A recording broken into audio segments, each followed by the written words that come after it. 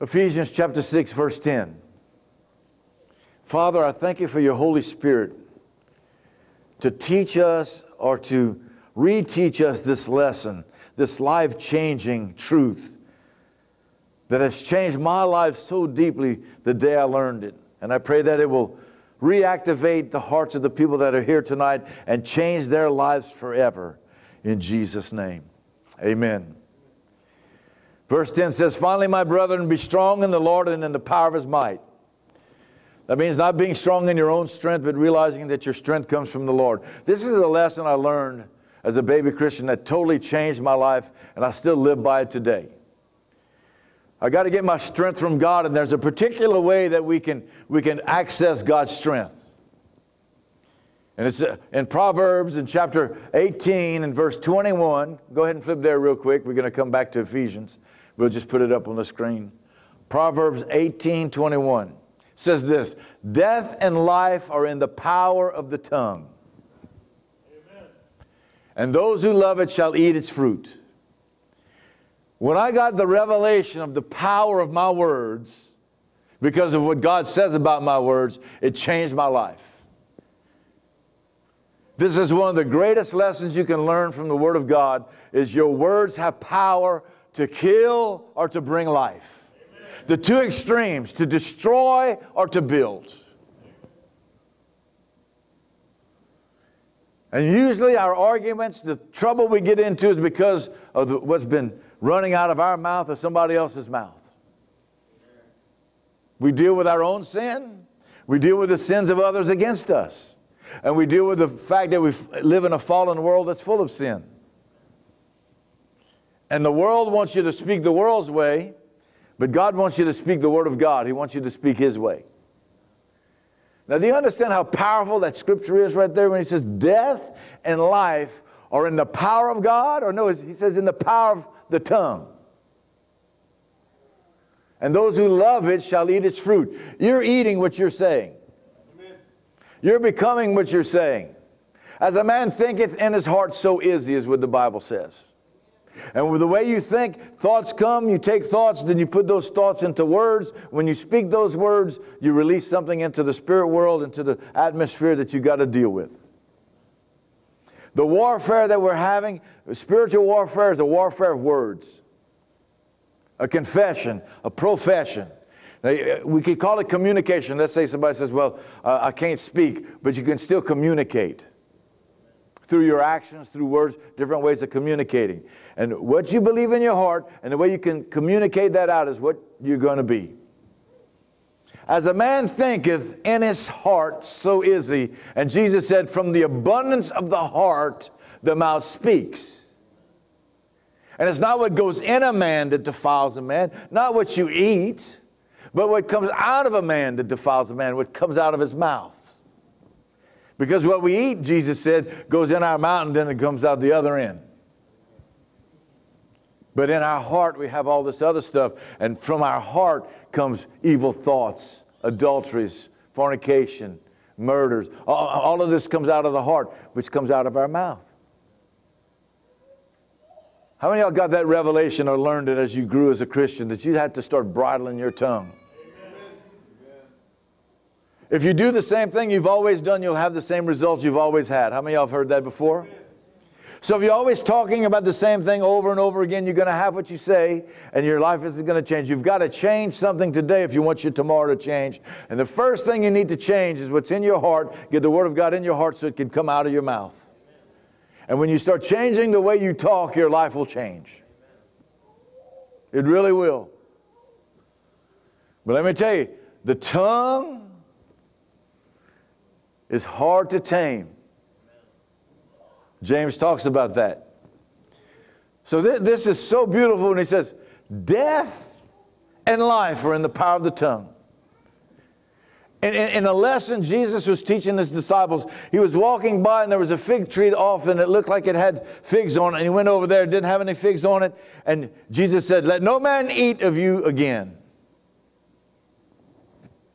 The next day they're walking by, and Peter says, the tree you cursed is dried up at the root. He said, you cursed it. Now let me tell you, Jesus, you thought would only speak life? No, Jesus will speak death to that which will get you off track. And you sometimes got to curse those things that get you off track too. Amen? That just because you curse something doesn't mean it's a bad thing. Let me tell you, if cancer's getting in your body, curse that cancer.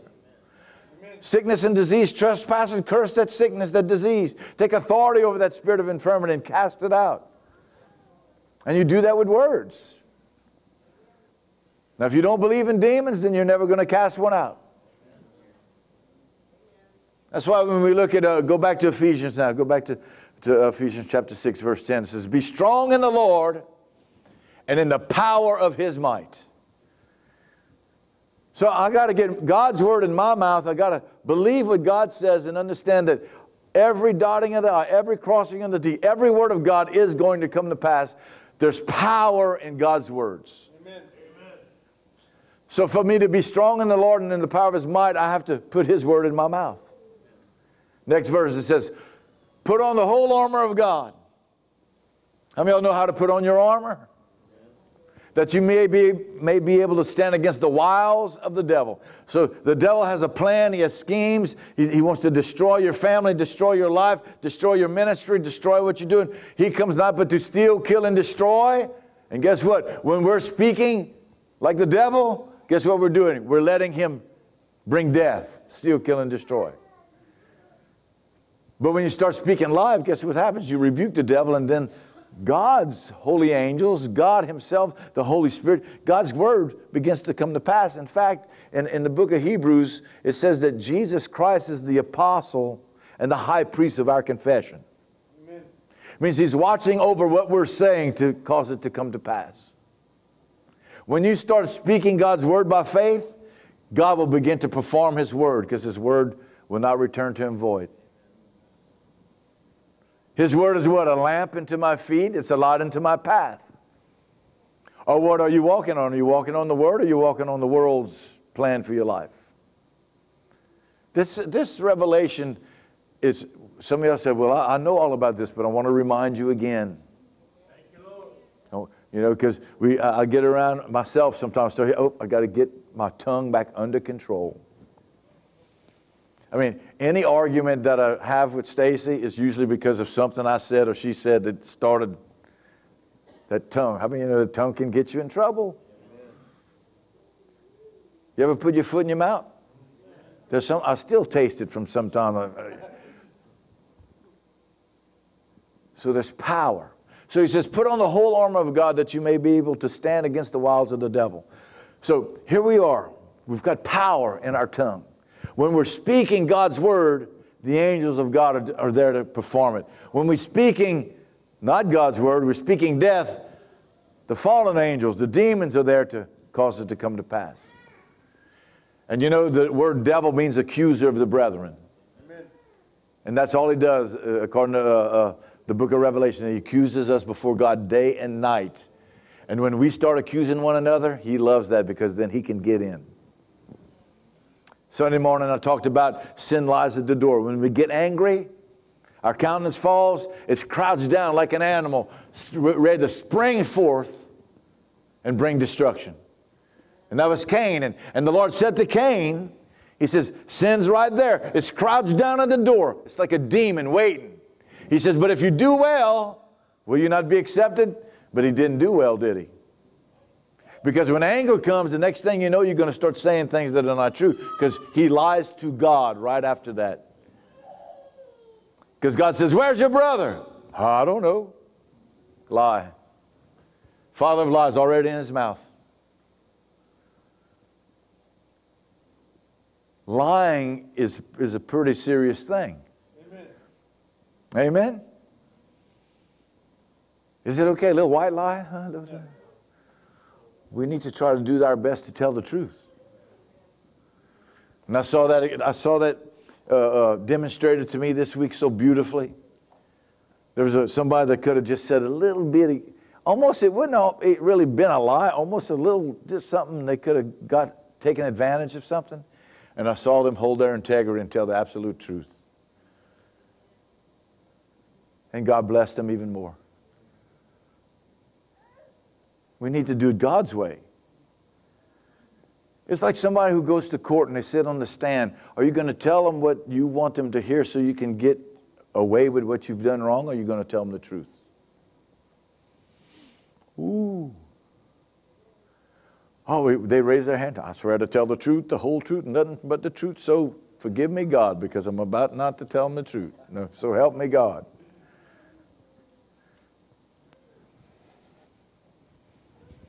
And it becomes what's legal in the land instead of what's righteous with God. There's two ways of doing things. It's God's way, your way. Well, there's three ways. God's way, your way, and the devil's way. And there's only one good way, God's way. Look at this next scripture. Go to the next one. He says, for we do not fight or wrestle against flesh and blood, but against principalities, against powers, against the rulers of the darkness of this age, against spiritual hosts of wickedness in heavenly places. So we are fighting invisible entities all the time that are trying to destroy us. The devil's always right there, a devil. We're not going to say the devil because he's not omnipresent. But there are going to be spiritual forces crouched down waiting, especially when you get angry. So he says, when you get angry, the apostle says in the same book, sin not and don't give any place to the devil, because he's crouched down waiting to jump in to steal, kill, and destroy. And let me tell you, you've got to bridle this tongue. Because when you're angry, that's whenever you just let it go. How many of you know what I'm talking about? Ooh, that's when you say things that you wish you would have never said after you finish.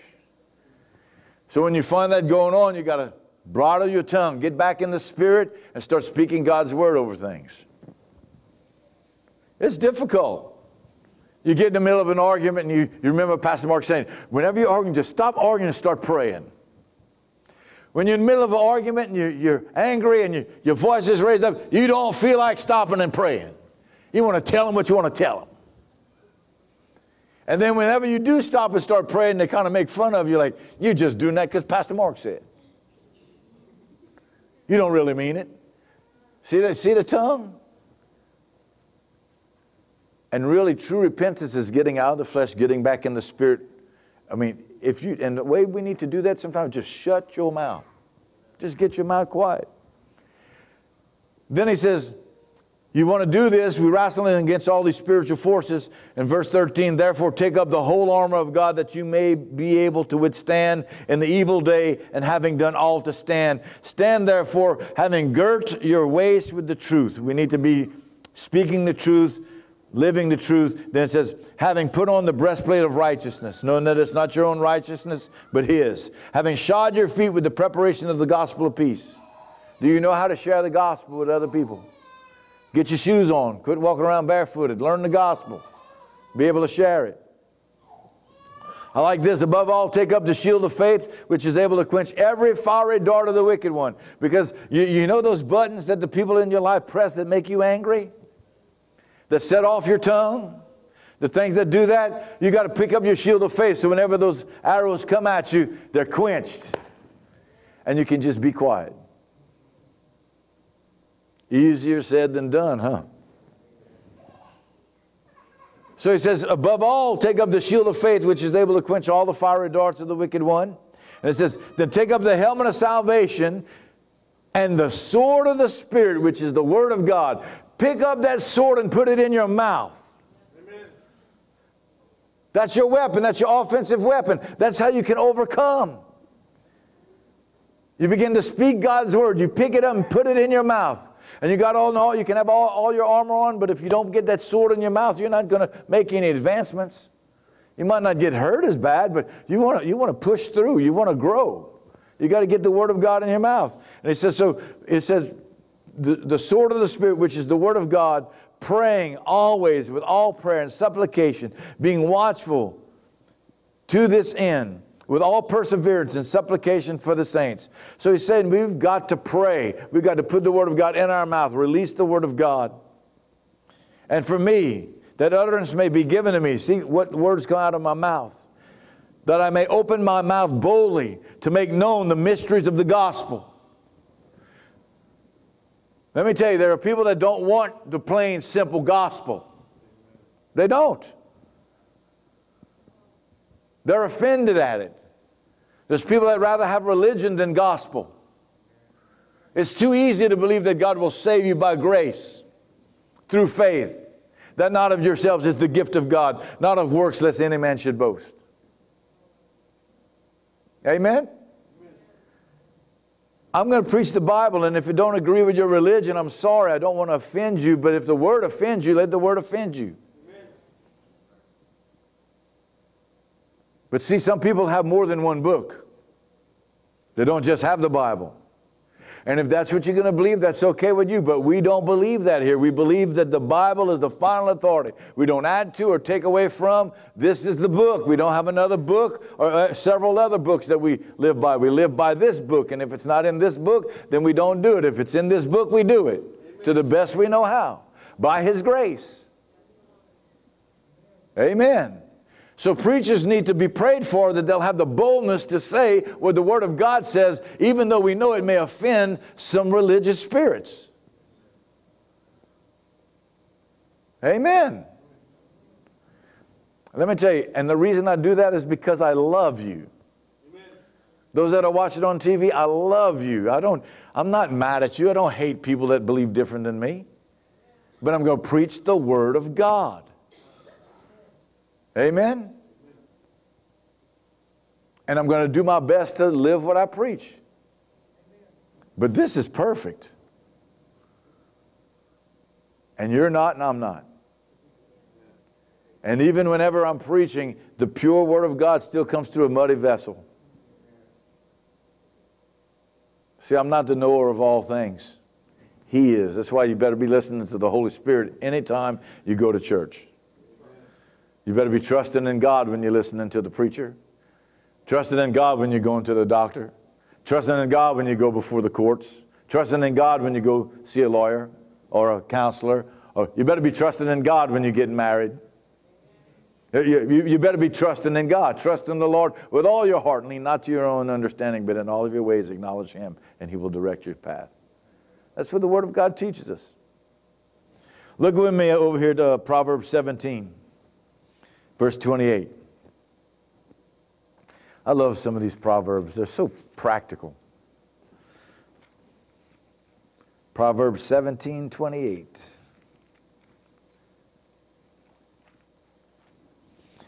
Even a fool, so that might be some of us here tonight, is counted wise when he holds his peace. In other words, when you can learn to be quiet, even if you're a fool, you look wise. But there's some people that just can't be quiet. You ever met people, they got to talk all the time. In fact, while you're talking to them, they're not listening to a word you're saying. They're just waiting for them to talk. Now, if you find yourself doing that, maybe you need to think about that. When he shuts his lips, he is considered perceptive. Wow. There's sometimes the best thing to do is just shut your mouth. Because even if you're a fool, you look wise when you're quiet. And the multitude of words, there's some problems. Sometimes we just talk too much. I've been there, done that. I had to repent a couple of times for that. Chapter 21 of Proverbs. Verse 23.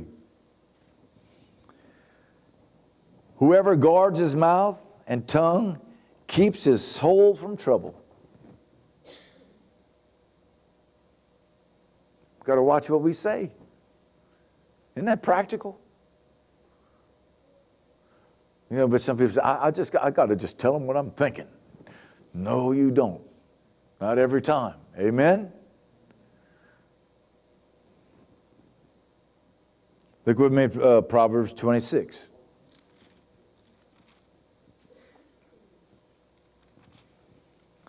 Start with verse 17. I love these proverbs. He who passes by and meddles in a quarrel that is not his own is like one who takes a dog by the ears. There's some things that ain't none of your business. You ever seen people who stick themselves in somebody else's business and then they wonder why they got bit or hurt or whatever? It tells you, you're like, And I believe he's talking about a pit bull right here, you know, I mean. So he who passes by and meddles in a quarrel that is not his own, you know, there's some things ain't worth fighting over, is one who takes a dog by the ears. And a madman who throws firebrand arrows and death is like a man who deceives his brother and says, I was only joking. We should love one another, not deceive one another. Now, it's not saying that you can't have friends and have practical jokes sometimes. But when your joke has malice in it and it hurts somebody else, that's what he's talking about. He says, where there is no wood, the fire goes out. And where there is no gossiper, talebearer, and my Bible actually has under it gossiper, it says strife ceases. So when there's no wood put on the fire goes out. In other words, when we stop talking about something, that goes away. But a gossiper, someone who whispers all the time, they keep throwing wood on the fire, wood on the fire. And I tell you, I have to learn the hard way that sometimes when somebody has a problem with me, the best thing to do is just speak the word, because the word is water. And quit talking about the problem, because every time I kept talking about the problem, it's like throwing wood on the fire. And when somebody would leave the church when I was a younger pastor, I'd get all nervous and upset, and I would want to go, and I would always go and say, what's wrong? Why did you leave the church? And then all of a sudden we'd be talking about the problem. And I learned there's still sometimes you need to do that, but sometimes you just got to let God deal with them. Amen? Amen? You can live at peace with some people, but some people you can't. So you keep throwing wood on the fire, and you wonder, why doesn't this go away? Because you don't shut up.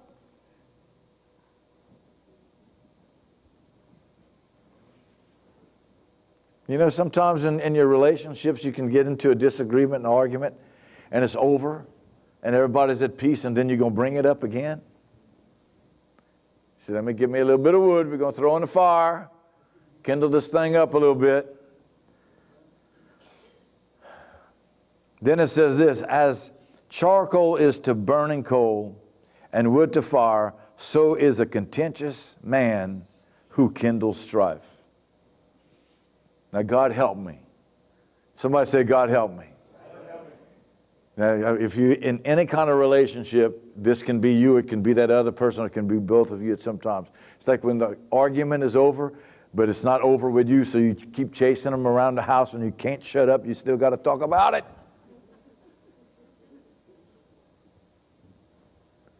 You got to keep putting some charcoal on it. Contentious man. See, and anger will do that in a man. When a man gets angry, it's like he doesn't know how to turn that faucet off. He'll keep on and on and on and on, and it's time sometimes that you've got to learn to turn it off. Somebody say amen. Amen. Good practical stuff. Change your life. It'll help your relationships. See, we always talk about the contentious woman. It says it's better to live in the attic than with a contentious woman. Well, they got contentious men too. It says the words of a talebearer are like tasty trifles. People, what's the gossip today? Ooh, tell me. And they go down into the innermost body. And let me tell you, it's like gall in your gut. It'll make you sick. Fervent lips with a wicked heart are like earthenware covered with silver dross. It looks pretty on the outside, but on the inside it's nothing but dirt. He who hates discusses it with his lips and lays up deceit within himself. And when he speaks kindly, do not believe him. For there are 7 abominations in his heart. Though his hatred is covered with deceit, his wickedness will be revealed before the whole congregation. So if somebody's doing some hating on you, you just be quiet and let God take care of it. Come on, trust in the Lord. Let God deal with some of these things. Verse 27, whoever digs a pit will fall into it, and he who rolls a stone will have it rolled back on him. A lying tongue hates those who are crushed by it. Wow. Hate. See, our anger and hatred and these things, it gets in our mouth and it destroys everything around us. And the devil just has a heyday with it. We meddle in things that we don't need to be meddling in sometimes. We continue to want to prove ourselves. And see, that comes from pride too. When you're proud, when you think you're right all the time and you don't humble yourself, you're just like Cain. He says, sin's lying at the door and its desires for you, but rule over it. It's crouched down like an animal waiting to jump, and you have authority over it, but if you don't take authority over it, it'll jump in there. But guess what? God can still redeem that when you repent. Aren't you glad? And it says, and a flattering mouth works ruin. So, you know, some people will flatter, and it's actually called divination. They're flattering to get in to destroy you. Think about it. Go with me to the book of James, chapter 3.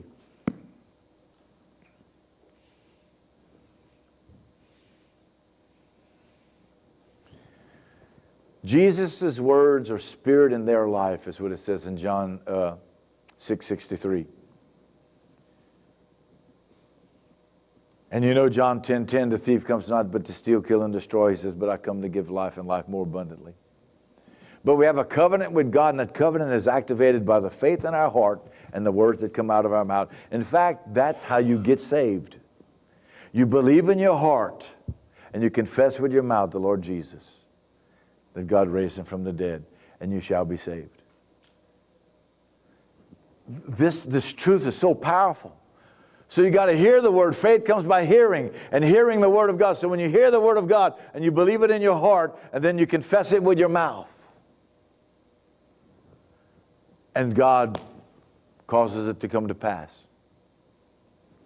Look at verse 2, James 3:2. For we all stumble in many things. Say, praise the Lord. If anyone does not stumble in word, if you're not offended in word, he is a perfect or mature man, able to bridle the whole body. So if you can get your tongue under control, you can control your life. Woo! That's what he's saying right here. Indeed, we put bits in horses' mouths that they may obey us, and we turn their whole body. Look at a ship. Although they are so large and are driven by fierce winds, they are turned by a very small rudder wherever the pilot desires. Now he's comparing a bit in the horse's mouth and the rudder on a ship to our tongue directing our lives. Now get this. Have y'all, anybody ever flew across country in an airplane, a jet? They take off from New Orleans and we go into New York City. Well, they have headwinds, crosswinds, and all that. So he takes off, he sets New York City, but then here comes a 100-mile-an-hour east wind, and he just starts going off track, and next thing you know, we're landing in Africa. And we say, well, it was just the will of God, we would go to Africa. That's if you're going to let circumstances rule your life. It's not the will of God where you end up. Not when you've got a rudder that can get you on track and you get where you're supposed to be. Now, I happen to do a little bit of sailing.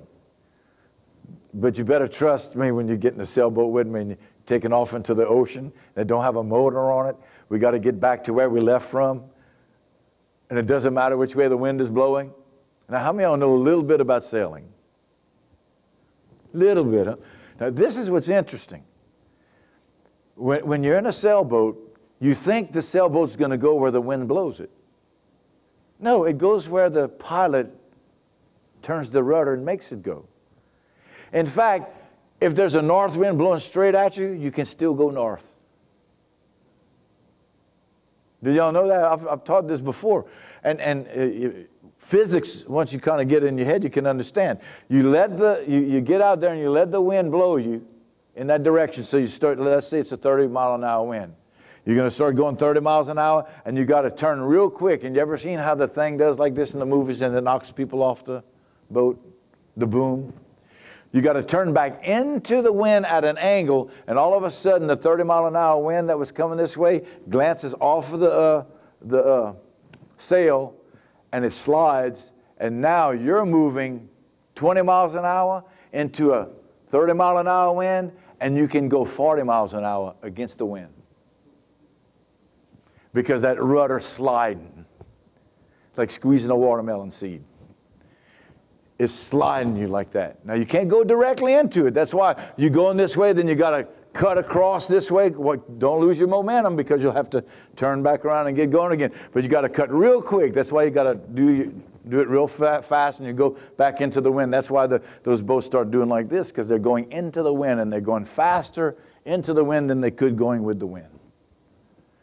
Because the pilot is directing the ship where he wants it to go. But most people say, well, if the wind's blowing from the north, we're going south. Must be the will of God. No, you've got control. How about if you just get on a horse? The horse got a bit in his mouth. You just kick him. Ooh, wherever he goes, that must be the will of God, where I'm going to go. Then why did you put a bit in his mouth?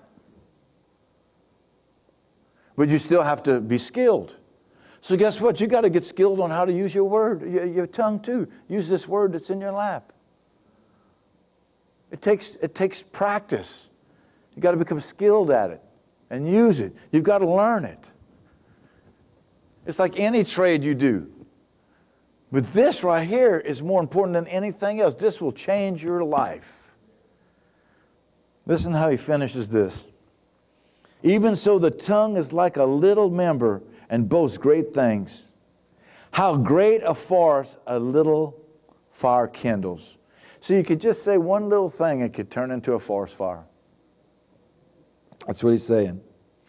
He says, the tongue is a fire, a world of iniquity.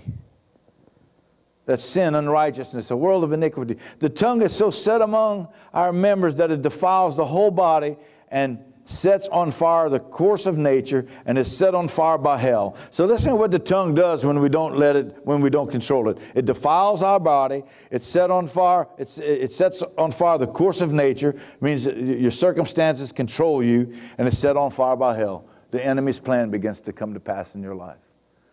Don't you think you need to get control over your tongue? He says, every beast and bird and reptile and creature of the sea is tamed and has been tamed by mankind. But no man can tame the tongue. You need the Holy Ghost. You need God's word.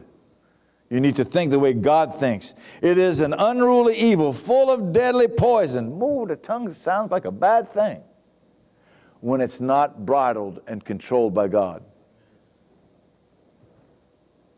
With it we bless our God and Father. Oh, praise the Lord, hallelujah. And with it we curse men, that no good, rotten, who have been made in the similitude of God. That's why we need to say what God says about one another. Ronnie, you're fearfully and wonderfully made. You're God's son. You're the head and not the tail. You're above and not beneath. Everything you touch is going to prosper. When you got friends like that in your life, that's a friend. Amen. I can tell you the man who speaks those kind of things into my life more than anyone I've ever met before is Philip Baker. He does not call me on the phone or talk to me or write me a letter or send me email or anything that does not do anything but build me up and speak to the man that God has created me to be. I mean, after I talk to him or read his email or get a letter from him, I'm like, whoo, let's jump over a wall, run through a troop. I can do it. Amen. We can do that for one another. Amen. Go home and your spouse, if they're not here, go home and just build them up. Tell them how wonderful they are, how great it is that you married the best man, the best woman on the planet. They're going to look at you and say, just speak over them the word of God. Speak those things that be not as though they were. Amen. That's faith. Says, see, speak. If you don't have it, it might be because you haven't been saying it. And Sunday morning, if you didn't get that message, when we're offended, We get tunnel vision and all we see is the problem in everybody else's life. We don't see the good in them no more. When you get offended at a church, you walk into church, all you're going to see is what's wrong with the church and not what's right with the church. Amen. And the Bible says, don't be offended. Great peace of them that love thy law, and nothing shall offend them when you love God's word. You got to release it. You got to let it go. You say, how do you do that? When you realize that God loved you and forgave you, then you're going to forgive. Amen. How many of y'all, who was here Sunday morning, heard the message? Don't you think everybody should get that message? I do. I need to get and listen to it about 3 times myself. So he goes on, and we're going to end right here. He says, we bless God, but we curse men in verse 10. Out of the same mouth proceeds blessings and cursings. My brethren, these things ought not to be so. Does a spring bring forth fresh water and bitter water from the same opening? Can a fig tree, my brethren, bear olives, and a grapevine bear figs? Thus no spring can yield both salt and fresh water. I mean salt water and fresh. Come on, it's either one or the other. Make the tree good and its fruit good, and make the tree bad and its fruit bad. So many ways Jesus says it. The Word of God says it. Be hot or cold. Don't be lukewarm. Amen? Let's get control over our tongue. I got so many more scriptures right here. So I'm going to ask y'all to do a little homework. I want you to read the story in Mark. Where is it? Mark chapter 11, where Jesus speaks to the fig tree. And then when you get to verse 22 through 24, that's what I want you to focus in on. That's where he says that if you say to the mountain, be thou removed and be thou cast into the sea, and does not doubt in your heart, but believes that those things you say will come to pass, you will have whatever you say. Isaiah 57, he says, I create the fruit of your lips. Death and life are in the power of the tongue, and those who love it shall eat its fruit. God will create what comes from your heart and out of your mouth for you, whether it's producing death or it's producing life. Let's make a decision to make a covenant with God to keep His word in our mouth. Amen. Amen. Father, we thank you for your word tonight. Lord, we want to become skilled in the word of God. We want to learn how to use that two-edged sword, that weapon that you've given us to defeat the enemy and to set the captives free. Lord, I thank you that it is a two-edged sword, and it's sharp, and it's living, and it's powerful. It's your word. Lord, put a desire in our hearts to meditate on it, to learn it, to let it fill our hearts so that faith will come. And Lord, we'll do like you. We'll speak to the mountains. We'll speak to the sea and calm the storm. We'll speak, and the servant will be healed. We'll speak because you've made us like you, a speaking spirit, God. Lord, let us learn to release that power by using our faith that you've given us to speak your word. In Jesus' name I pray. Amen. The Lord bless you and keep you. The Lord make his face shine on you, be gracious to you, lift his countenance upon you, and give you peace. I bless you tonight in the name of the Father, and of the Son, and of the Holy Spirit, in the name of Jesus Christ, our Lord and Savior. Amen.